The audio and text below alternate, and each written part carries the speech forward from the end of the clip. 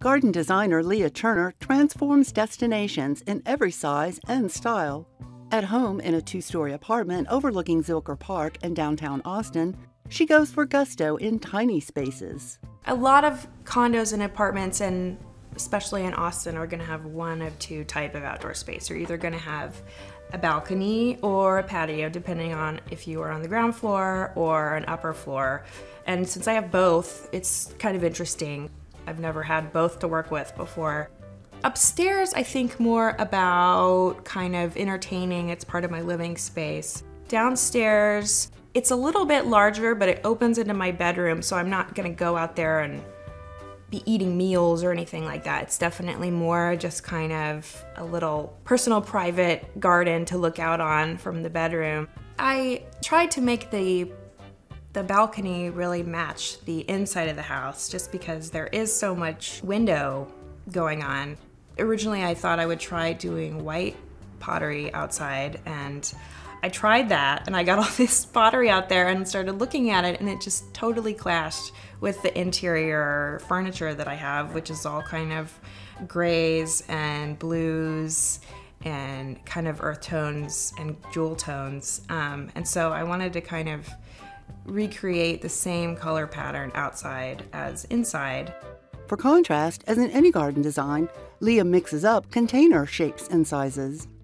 Part of it is just based on like what would fit in each holder and what, how much space would permit. But usually I kind of try to think in terms of groups of 3.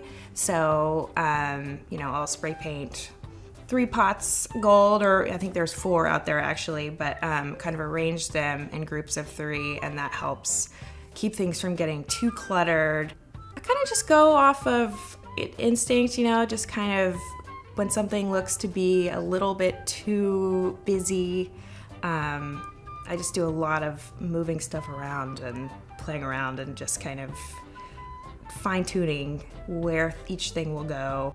She relies on diverse foliar texture on her shady balcony.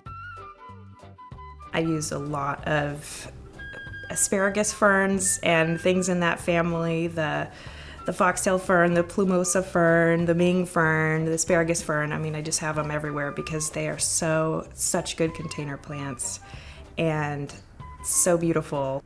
I like to use vertical as much as possible. I use a lot of macrame. Leah also elevates pots by anchoring with metal clips. It's a bracket that's kind of shaped like this, and you just stick the lip of the pot in it, and it hangs kind of like that. They work really well if you have a terracotta pot with a lip. It has to have that though. Add even more dimension by elevating containers. But you also have only so much room to kind of create a vista, so you need to work with the vertical element as well as the horizontal. And maybe in this case I have more vertical space than I do horizontal. There are a lot of vines that you can use, but in my case I have so much shade that the star jasmine is probably going to be the best, and I didn't want to use something like fig ivy because it can become a real nuisance over time climbing on wood structures. Downstairs I've covered up an ugly fence with some lattice mirrors and stuff, and it's just a good way to kind of camouflage and create a sense of it being a room rather than just a patio balcony. I have 3 large trough planters downstairs, and those are just my favorite type of planter.